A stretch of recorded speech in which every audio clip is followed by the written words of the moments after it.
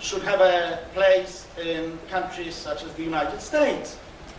where there is certain, according to Sunstein, reluctance to adopt this idea of mutual aid or solidarity as a societal principle. And even the problem with this suggestion is that even if theoretically it is well grounded in a popular theory of constitutionalism as a pre-commitment or collective self-restraint, it is simply impossible to implement in practice. Who would write such a constitution? What constitutional drafters would dare going against certain widespread expectations, hopes, and claims which have their place in collective ideology. So even if the theory is good, I don't think it has any practical relevance, and certainly the case of Central and East European constitutions.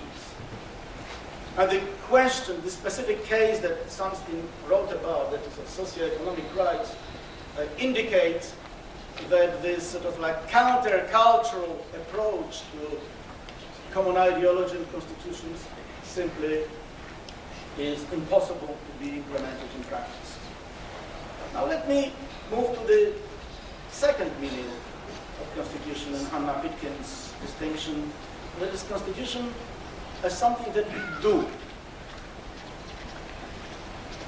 And the advantage of this theme is that it focuses our attention on the importance of constitutional process rather than the outcome of the process. And some constitutional scholars, not without justification, suggest that constitutional process is as important as the product of the process, that it has certain intrinsic value in itself, which is largely independent of the quality of the product. And if that's the case, that is, if constitutional process, or process of constitutional making and amendments of the Constitution, has some intrinsic values by prompting the society for collective self-reflections about fundamentals, by forcing us to think about the public reason, or to deliberate about public good in a way which at least attempts to be impartial and independent of our constituencies' self-interest. If all that is true, as the proponents of so-called Republican theory of constitutions suggest, then perhaps the very fact that the constitutional process is very long is in itself not something that has to be deplored. Maybe the length of constitutional process is an important factor of providing conditions for this national deliberation in terms of public reason rather than private interests. On the other hand, there are good content-independent reasons for so-called quick-fix constitutions, for constitutional process which is deliberately and self-consciously short and intense. Often constitutions, and that is again the case, and that is especially the case of new states, are a way of asserting national independence and sovereignty on international stage. Because in our conventional thinking, constitutions are perhaps the paramount symptoms of national sovereignty. So if you look at various new states which emerged from the collapse of the Soviet Empire, at 3 Baltic states, countries like Ukraine or Moldova, countries which which emerged from the collapse of Czechoslovakia or from old Yugoslavia, you'll see that in most of these countries, constitutional process was very short and was largely oriented to the assertion on the international scene of the independence of these countries. With the most extreme case being the case of so-called restorative constitutions, like in Latvia, which started from first restoring quickly its pre-Soviet 1920s constitution, and only then deliberating about perhaps something more adapted to contemporary conditions and requirements.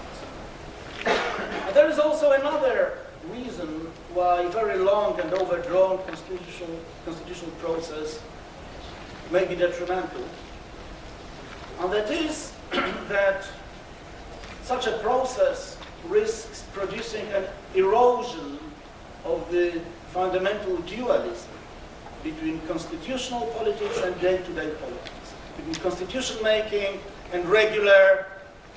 interest and compromise and horse trading type of politicking in the country. And it is very important for preserving the integrity and the supremacy of constitution that constitutional process be quite distinct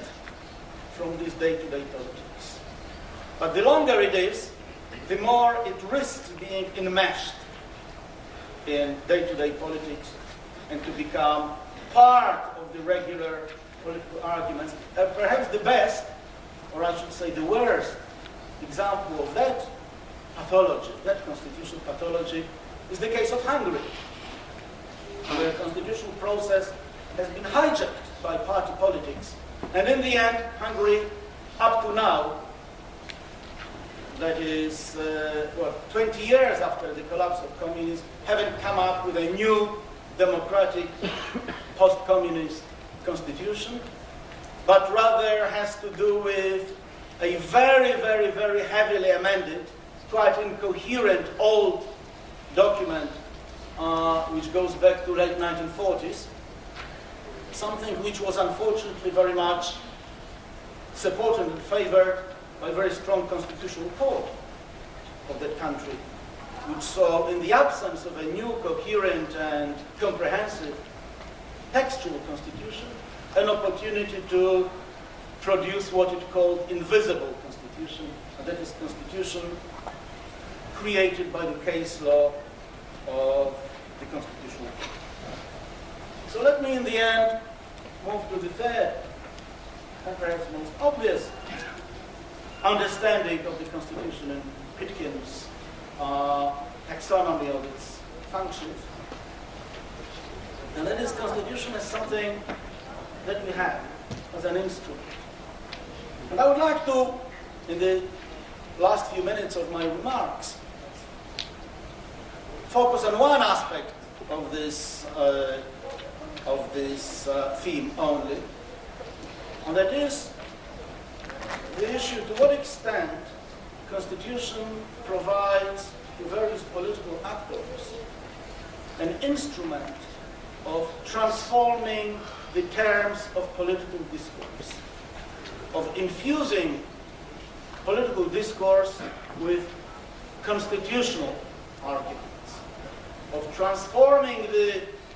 reasoning about politics into the reasoning which is par excellence constitutional. That is, to what extent constitution makes a difference, to what extent certain arguments become salient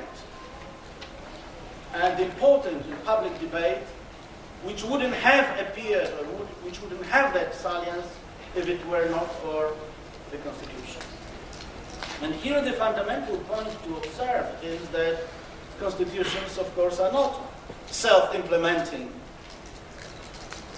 and self-interpreting,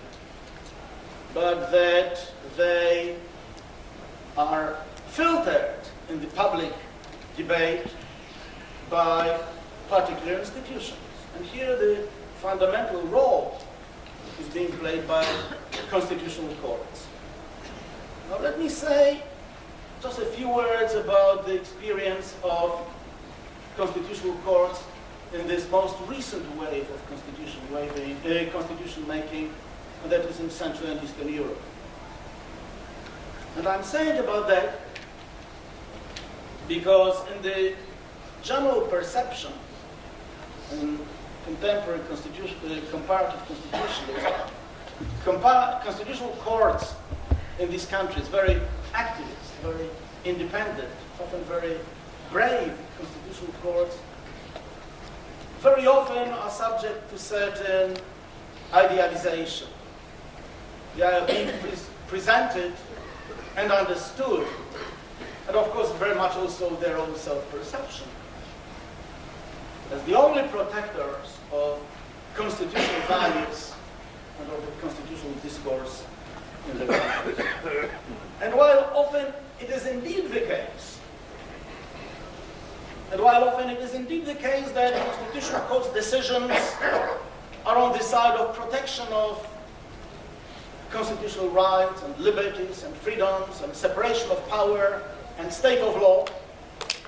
and the rule of law, and all these important values about which so beautifully the deputy president of Turkish Bar Association said in the introductory speech to the symposium. Nevertheless, my own analysis and observation of Central and Eastern Europe, which is a fertile ground for this analysis, precisely because constitutional courts there are so powerful and so willing to undertake responsibility for constitutional discourse, is that it's very much a mixed bag. That it's not an unqualifiedly good thing from the point of view of spreading and promoting constitutional values in the society.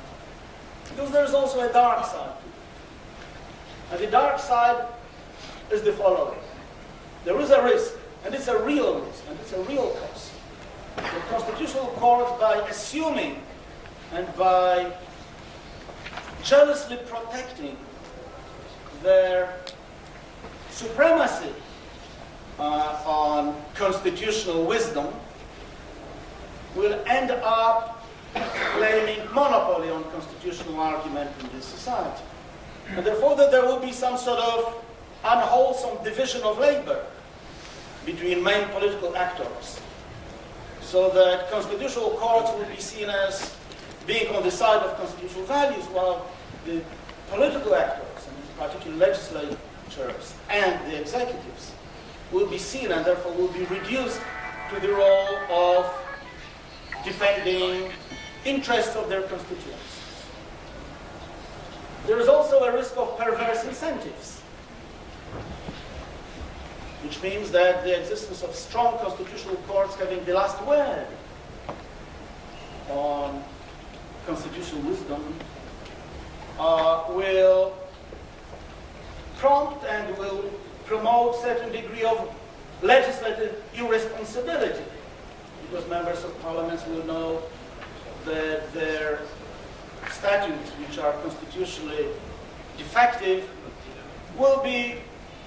struck down by constitutional court anyway. And finally, there is a real danger of petrifying a certain view that constitutional rights are a matter for a technical expertise in which lawyers have particularly privileged position. And therefore that discussions on issues which in many, again I'm talking only for post-communist states of Central and Eastern Europe, are very controversial issues of the day, certain fundamental moral issues are, yes, I'm finished, thank you, will become the preserve of lawyers to which, if you like, political arguments made by